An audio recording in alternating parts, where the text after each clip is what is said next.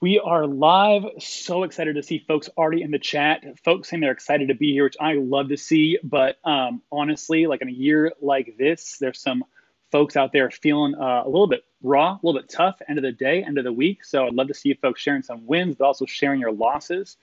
If you can't commiserate here about how things are going for you, really, here on Desmos Live, where can you commiserate? I'm Dan Meyer. I'm the Chief Academic Officer at Desmos. Was at one point a high school math teacher, but as I said in my newsletter this week, has never been a greater difference between people like me who talk about teaching and people who actually teach. Things I've never once done, teach fully virtually, number one, or two, risk my life to teach, which is how a lot of you folks are doing it right now. If you were out there with students wearing masks and whatnot, you are an essential worker risking your life, and that's not lost on us here at Desmos. So we're here to support you folks. Today, a few things are about to happen. Let me pop open. Yeah, here we go. Some stuff we're up to here today. Number one, we will be, let's see here.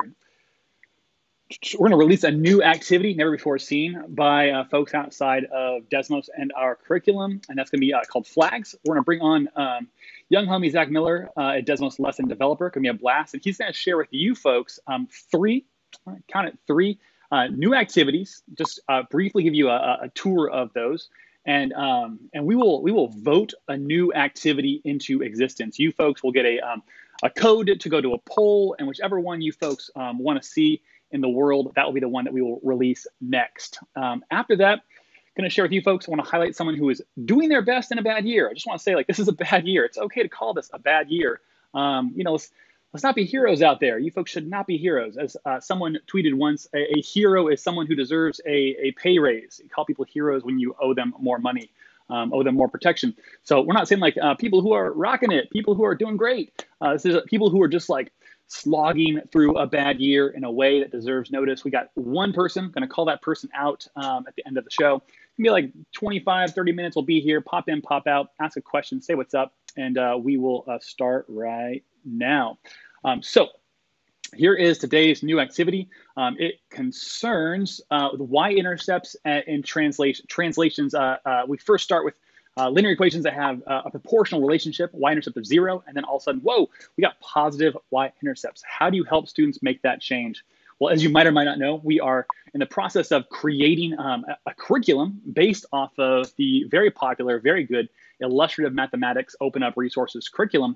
What they did with this exact same lesson is they connected context. They know, like we do, like a lot of great educators do, that making connections is what the game is all about. Connections between early knowledge that students have and bring into the classroom with new knowledge we want to offer them. Connections between representations like tables, equations, graphs, numbers, and also connections between context from outside the classroom to mathematical representations, which is what they did right here with a physical card sort.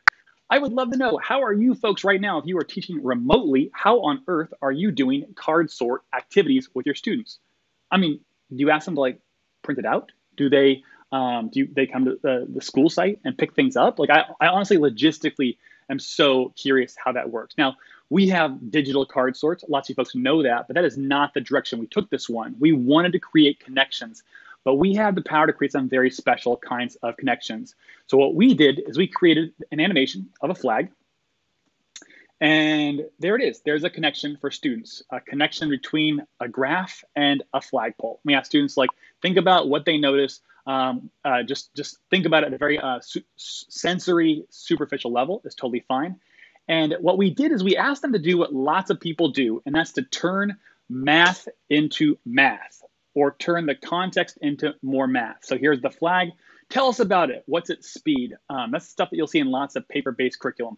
It starts with a context, and it kind of chews that up and turns it into mathematics, and then we kind of move the math around and represent it in different ways. But what I love about what the team at Desmos does is it allows us to turn the math back into the world. Rather than just like put the world in the math blender and then enjoy that slurry, we then can turn the math back into the world. So right here, we invite students to sketch the height of this new flagpole, flag B, over time. Hang on here, there's A. Okay, there's A. I'm thinking starts low, but it wins. Okay, this one starts higher, but it loses. Okay, so I'm gonna like mess with this y-intercept here and go with this. Is this right here? And instead of saying to students, hey, you're right or you're wrong, if you've been around the block with Desmos, you know that we don't do that as often as we can. We want to give students feedback that is effective. And when you say to a student, hey, you're right, they are done thinking about the question, right? Say you're wrong, that also that's helpful in a lot of ways, but it doesn't give students enough information about how and why they were wrong to then do something about it. So what we do here, as you folks might know, is we just reflect your graph back to you into the world. And so right here, I can see that let's see, what happened here? I'm moving too fast. I started at a great spot, but I'm moving too fast. And I want to end lower. So I'm going to take this. I'm going to start back at 16 right here as my y-intercept and end maybe right there and try that out. And ooh, look at that. Pretty, very clean. And this is how we played it with this particular mathematical understanding. And what's cool about this is when we give when we have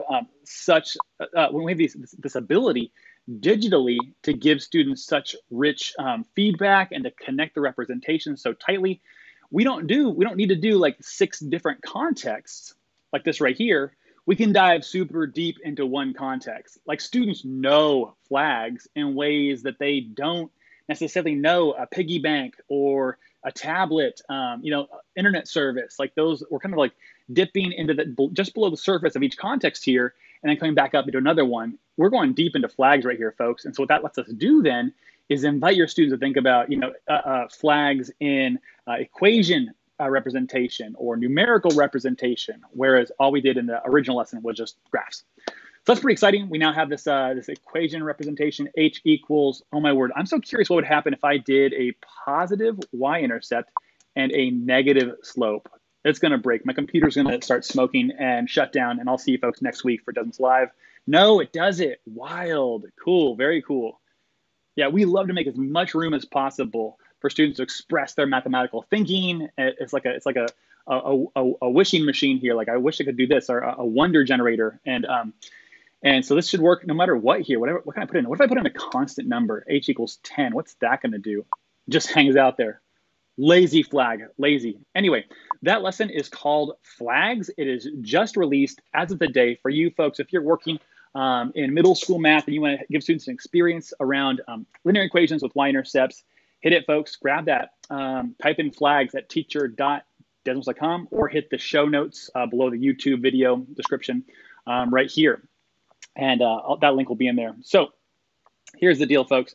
I am very excited to now bring to you folks my good colleague. Let me see, is this next tab? Oh yeah, if you want, worth saying, like if you want a whole, middle school worth of activities just like that, definitely head over to learn.desmos.com /curriculum. See if I got my overlays working for me here. Let's see. Yep, not Zach, not your turn, Zach.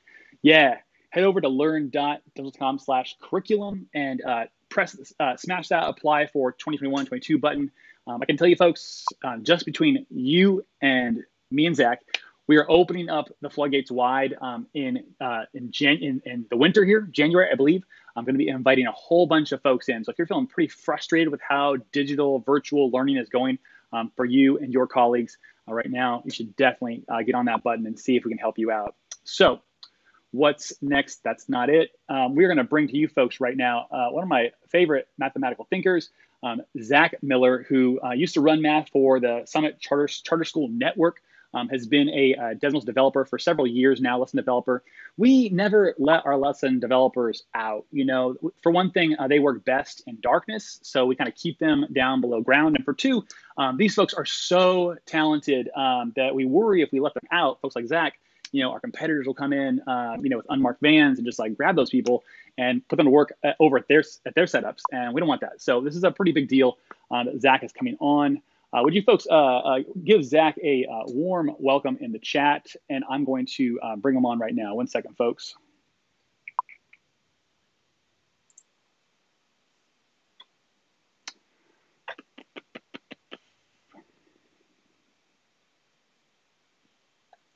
Just like staring at things here, Zach. What am I doing? Where are you, Zach? Hey, there's Zach. I got you now. All right, I'm going to bring myself I'm here. I'm unmuted. Yeah, nice. Zach, tell them about yourself, and then Zach's going to share with you 3 activities. Tell them what they are, and let's see a little sample of what's behind the scenes.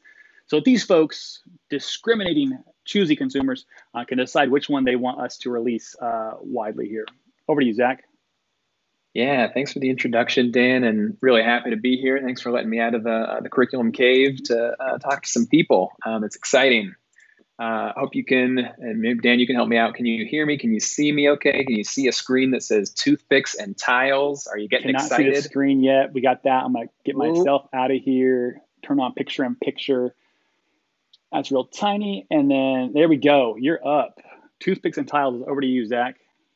all right. Yeah. So we got, as Dan said, we got three activities, and I'm excited to share this first one right away. Toothpicks and tiles. Uh, the all three you're going to see today were built for seventh grade, but one thing that really excites me about this one especially is it was fun for adults to do some of the math here. It could be fun for high schoolers, it could be fun for kids of all ages. So let me get right into it. I'll stop talking about it and show you the actual thing. We're talking about an L shape here. This L shape, we have two of them, and we're talking about border toothpicks and border tiles, different ways you could surround that L shape. We're just going to start by counting them. Nice and simple. So how many toothpicks? I got 8 by my count there. And I think 12. Let's see if I counted right. We're just going to check that. And like we often do at Desmos, we'll show you what you put in and see if it checks out. And in this case, yeah, it does. We're going to scale up that L shape next and just kind of get a little wild here with toothpicks and tiles. If we're scaling up, I'm going to guess everything's double, right? 16 toothpicks, maybe 24 tiles, and let's just see how that plays out. 16 toothpicks looking good. Uh-oh, we ran into a little issue here, and what we're stumbling across is we got a relationship that is proportional. And if you're a seventh grade teacher, you know where this is going next. We got a relationship that maybe is predictable in a way, but not proportional. So I'm going to give our viewers here just a shortcut into what relationship we're going to be looking at. Soon we're going to figure out that tiles, in this case, are going to be 4 more than toothpicks. Always when we have a pattern like this. And then we're just going to kind of really go wild with it. We're going to look at stage 1, 2, and 3 and start talking about where we might see 100 toothpicks or 100 tiles, and whether that's even possible, whether that's even a thing. And again, if you have a proportional relationship, that's something you could probably do just by multiplying, knowing your 8 tables. If you have these border tiles, this non-proportional relationship, it's a little tricky. And we're not letting you count anymore. So we're going to have to use some math to figure that out. But where it gets really fun is when we actually ask you to predict, like, if there is a stage that uses 100 border tiles, which one is it? Like, is it stage 15? And as we often do, when you input a number, when you do something, we will show you the consequences of that choice. We'll see that stage 15 is not going to work, but I think stage 12 might. Now let's see those 100 tiles. Let's see if I'm remembering this right. Yeah, looking good. And this is when things really just start to go off the rails, and I get really excited because this is where, for actual Desmos employees, other adults, other teachers, this is fun and actually somewhat challenging. We're going to see what patterns really hold up across different sorts of shapes. So if I make a different shape here and look at stages 1, 2, and 3, like, is this going to be predictable in the same way? Are we still going to have that border tiles are 4 more than toothpicks? Maybe we will for this pattern, I think.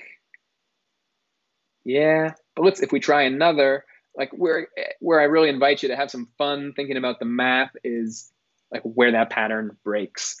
We see the +4, +4, but what the heck is going on there? So if you can find patterns that will break this relationship of always 4 more tiles than toothpicks. This is the challenge my colleague Christopher Danielson put to me that I put to you all.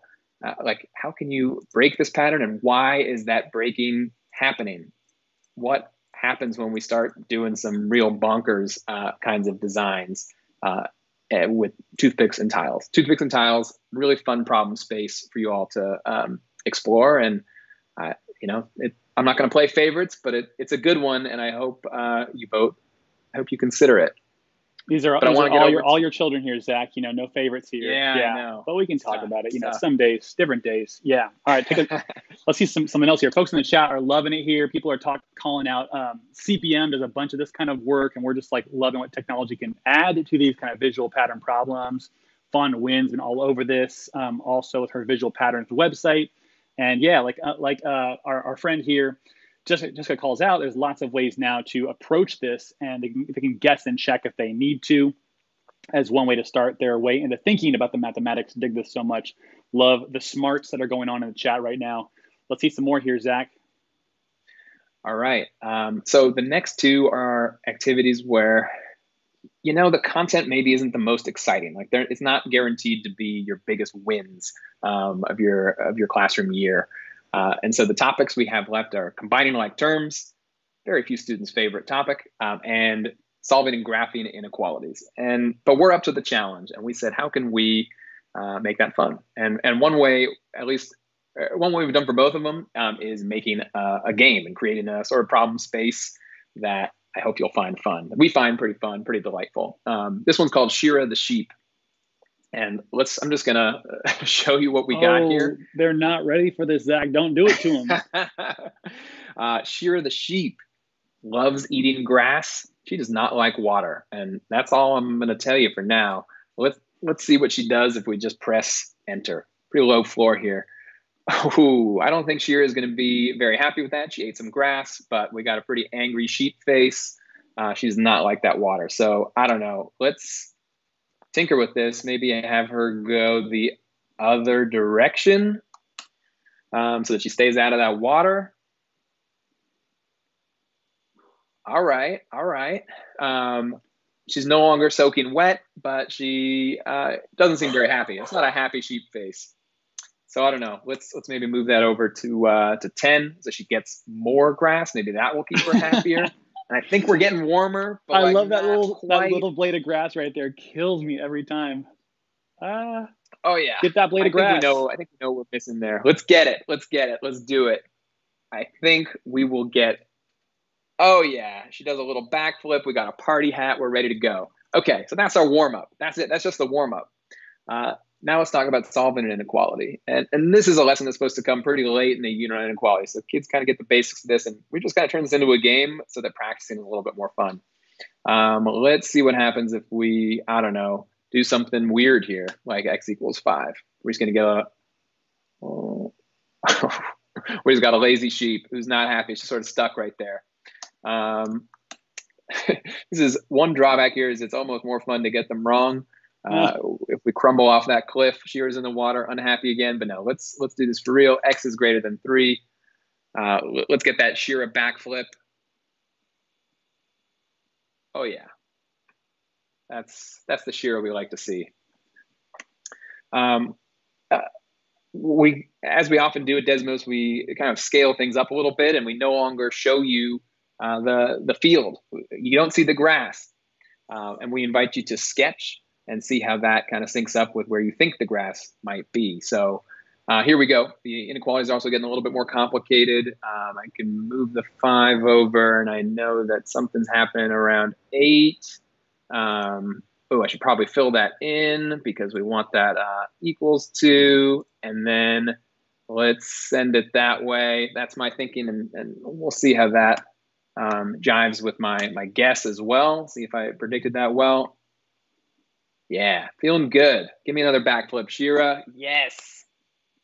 That's what I love to see. We have some variations on that, but that's the gist of Shira the sheep. We kind of keep it simple and hope you have fun practicing. Let's keep it going. Yeah, I dig it. And people are out there with a very tough choice to make, toothpicks and tiles, tackling some very challenging, interesting math in a very vivid way.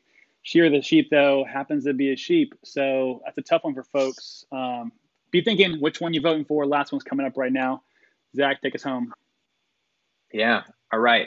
So once again, a topic that maybe isn't going to be kids' favorite, but we can still do some things to make it fun and maybe make it more exciting, give more choice, work some strategy in there. That's among our approaches when we have a topic that we need to sort of spruce up.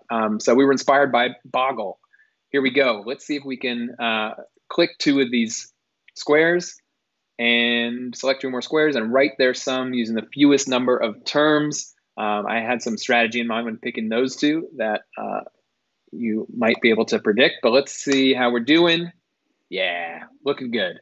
And of course, we're going to ratchet this up a little bit in difficulty and give us a 3x3 kind of environment here. So I don't know. Let's try those x plus 1 and 6 just to show you what happens if I don't know. Maybe you think that's 6x plus 1.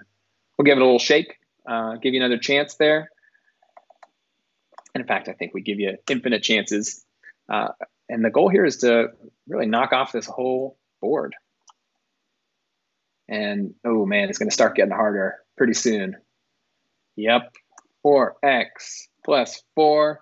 I don't know. And it leaves you with, if you try to just select 2, you want to knock that whole board off. So we're going to do 3 of these. I left the 3 hardest for last, and I'm not going to try to do this in front of a live audience and make a fool of myself. But that's the idea. That's Boggle. Do I would it. Just kidding. Don't do it. Don't do it. Hey, tell us, Zach. Is there a way to be strategic about the choices? Like, I don't know, if you pick 2 of them strategically, they wind up adding to 0. I didn't catch it fast enough here, but is that embedded here? I'm just curious. Yeah, there's all sorts of different strategies. I think I see in one. Yeah, sorry, I'm jumping around too much, but one screen that is maybe the hardest screen we have in all of 7th grade, and it's kind of an extra challenge, is one where we give you a precise expression you need to add to, like 5x minus 8. And so you might be hunting around for ways you can make 5x. So like minus 3x and 8x might be a promising one. But even if you select that and get it, this just like has some depth to it because there's more. There's more pairs, sometimes triplets, where your challenge is to like try to make 5x and then see if the minus 8 pans out as well. So it will challenge your sharpest students. It will challenge adults. It will offer tons of practice on combining like terms. It really is. I think it's a big hit, and it's a tough decision for the pupils to make. Yeah, Zach, really appreciate you just sharing the fantastic work. I know, this is not just your work, so I don't want to just like put this all on you, all this awesomeness. It takes, what do you say, a village? I don't know. It takes a lot of caves, a lot of curriculum caves at Desmos to make this happen. Anyone you want to call out here while people are thinking about their votes, also help build this? Oh man, too many people. 3. Give it three people to highlight here. Dave. That is Dave Sessa, who spent weeks and weeks making that beautiful fanning out of the toothpicks and tiles that make it work for any design that you could think of in a 3x3 grid. It was nothing short of incredible. Sean Sweeney for coming up with the idea of dropping a sheep out of the sky and also executed it, making a really great, like, these are Desmos graphs. These are not animations. I mean, they are just the graphing calculator with pictures. Pretty amazing. And Faith Moynihan, my colleague who really steered this lesson start to finish on Boggle or collect the squares. Tough to limit it to 3 though. For real, definitely. Yeah, love. Just folks don't even know that's not like a JavaScript animation, or some kind of like that's a graphing calculator, which when first built was not intended to be an animation platform, but has wound up powering some of the most evocative animations you'll see in a math class. So folks, right now at that class code you've got on the screen, it's time for you to vote. I got 29 people in the chat. We got people, Ivan Cheng, colleague from SoCal, asking, why do we need to choose? We want it all. Well, we got to pull these things out of the curriculum and polish them up so they're good for folks who aren't using the curriculum itself. It takes a little bit of extra time. So we're choosing 1. We're going light. We'll add more in later. But again, if you want all of these, you folks know where to go, don't you? Again, that is learn.desmos.com/curriculum. Smash that apply for 21-22 button, and we'll get you in that curriculum another time. But we'll have Zach back. We'll have other folks back to show off some of the fanciness and to offer you folks another chance to vote and get other activities. I see folks lobbying each other in here. Jamie Winslow saying that Shira, the sheep, is better than flags. That's a big talk there, Jamie. Big talk. Disrespecting the flag. Don't want to do that in an election year or any year here.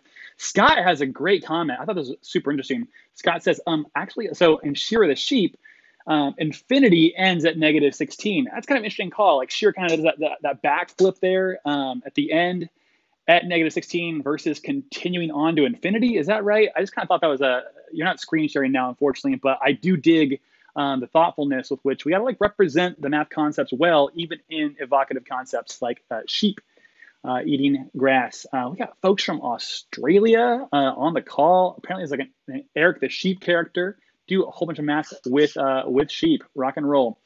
All right, let's see here. We got 41 people in the chat. I'm gonna call this. And see who won it. Codes on the screen.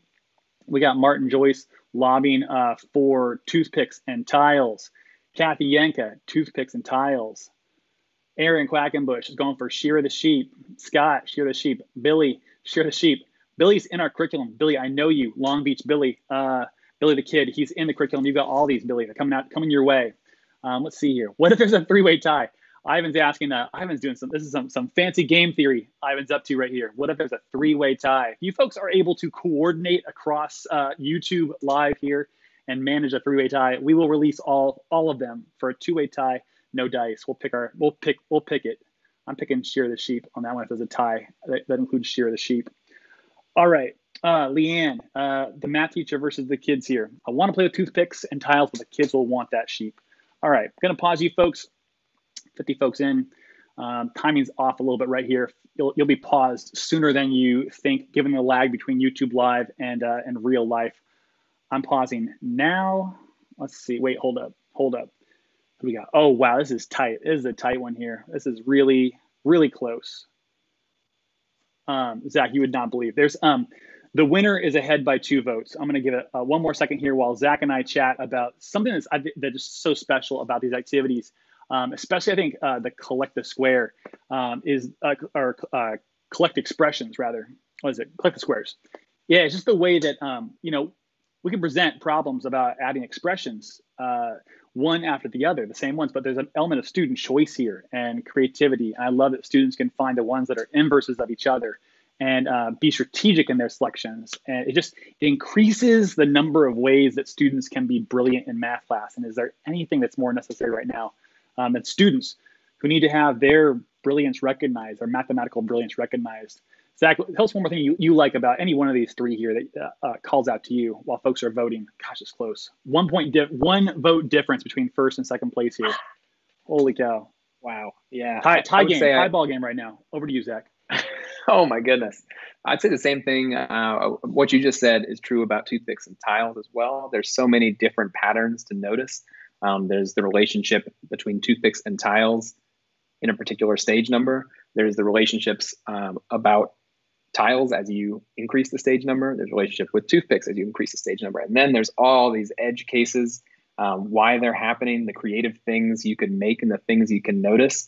It just opens the floodgates of, and this happened even in the Desmos Slack channel as we were making this activity. Yes. Of like, whoa, like I found this cool thing. I was getting out my grid paper and sketching things and just kind of stopped building the lesson for a bit and just started playing and exploring. So like, I love when we create a little problem space that just has this depth where you can, and it's really just like a sinkhole of interesting ideas that can pour out and that 7th graders can do like really sophisticated math and then would work in 9th and 10th. I mean, it's really an all-purpose one, but I also love Shear the sheep. So I don't know.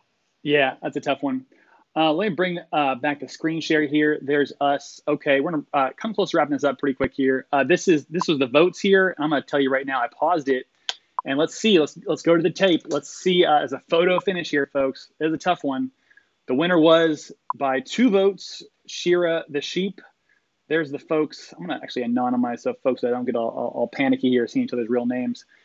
Close one all the way around. I take that as a vote of confidence that no matter whether we're doing some abstract mathematics like expressions and collect the squares or visual patterns with toothpicks and tiles or some really concrete mathematics like Shear the sheep, there's ways to use technology to energize that, and folks are responding here. So what this means, folks, is that Shear the sheep coming at you folks in if you're teaching it this week, You got to postpone that because it'll take us about a week to get this out. Our colleague Jay Chow will handle that for us, and we'll get this live pretty soon. Watch Twitter, check teacher.desmos.com.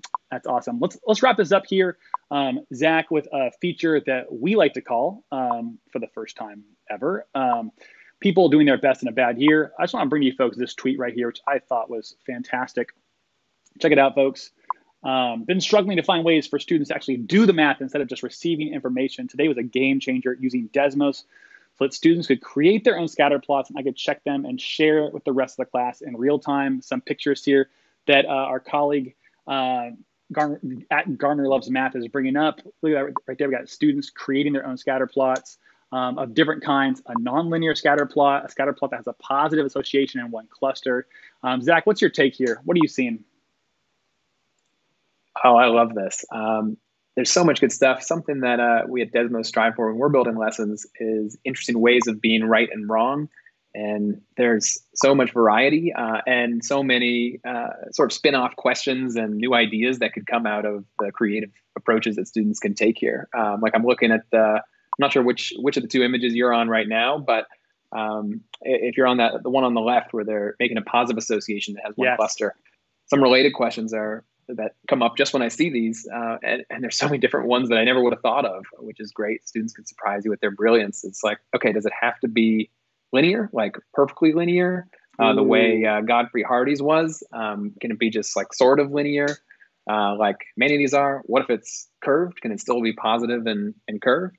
And if we look at the second set, the nonlinear ones, these get even wilder and also bring up some interesting follow-up questions about whether curves are okay, whether like the one in the lower right, Noriku's, like what does that one work with the criteria, or what different question do they answer correctly, if not this one? So a lot of good stuff to build on. Yeah. What different question does this answer perfectly? It's a great way to demonstrate to students that, hey, you did have thinking here that was valuable, and to connect different ideas and to provoke students who got it correct, give them something more to think about based on that student's work. That's a fantastic move there. I'm super enamored with the top of the image here. I mean, check this out. Like, I don't know if you've been on our Facebook group, Desmos Educators, but folks are in there trying to do some phenomenal things at a very challenging time. Like, they're in there trying to learn our computation layer programming language and creating activities with all these interactions. This right here, all it is 4 screens, a sketch on each screen, and then 2 card sorts. This is something that you can create relatively quickly with little programming language, zero really, and it's drawn out of students so much creativity, so much brilliance, and it's put the teacher, this is the important part here, it's given the teacher a window into student brilliance, which is so hard to find when we're at a distance. Even in class together, it's hard to see students for the brilliant ideas they bring to the table. So I love the simplicity of the activity, but it did not elicit simple student ideas. It invited complex, simple student ideas here. So I would love for you folks, like I'm gonna say a few words at Garner Loves Math. I'm also gonna toss this tweet into the chat right here. I hope you folks will say something nice about this tweet right here, and show some love. Show some love. People need it right now, and just know that we are inspired constantly by you folks and what you are trying to do in a very challenging year. It can't be said often enough how teachers are really carrying so much of their students' well-being, our country's economic well-being, to say nothing of that. So we're super impressed. Drop us a line. I'm Dan at Desmos. Zach is Zach at Desmos with a CK, Zach. Remember that CH business. And just want to write out and say, we got one person here who wants to see Murray, who came here for the Murrays. Put some thumbs up in the chat if you want to see Murray pop on the screen. See what I here. can do. And gosh, yeah, people, you just did it. The Sheep fans, you did it. Good games only to other folks in the chat. We'll see you next time once Murray pops on. We'll see you next time. And for Desmos Live, stop on by. Yeah, there's Murray. Can't find the eyes. Where's Murray the dog's lesson? Where's Murray the dog's lesson? That's what I want to know. That one better be coming. In the works. Yeah. All right. Thanks so much, Zach, for popping on. Thank you, Murray. Thank you, everybody. Thanks. Take care now. Need some theme music to ride out.